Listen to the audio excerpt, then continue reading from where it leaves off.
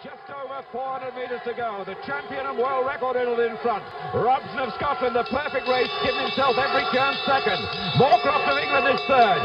Grant of Wales 4. And Clement of Scotland 5. At the moment, 4 UK athletes in the first 5. And still Waygwar is sitting back in 6th place and gradually closing.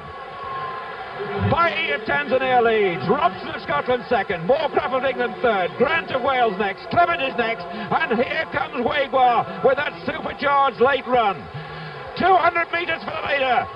The record holder leads and champion, Bayi of Tanzania. Robson digging it in 2nd place where he's been all the time. Moorcroft 3rd, and they're stretching away. Waygwar has no hope of catching them. 4th is Clement, 5th is Grant, but these should be the 3 medalists. Moorcroft on the outside for England, Robson for Scotland, Bayi Tanzania, and it's Dave Moorcroft on the near side. Moorcroft for England. Will he get the gold medal? Yes is the answer. Bayi 2nd, Robson 3rd, Clement 4th. And within the space of 15 minutes, England have taken both the gold medals in the 1500-metre races. A perfect waiting race by Dave Moorcroft of Commonwealth.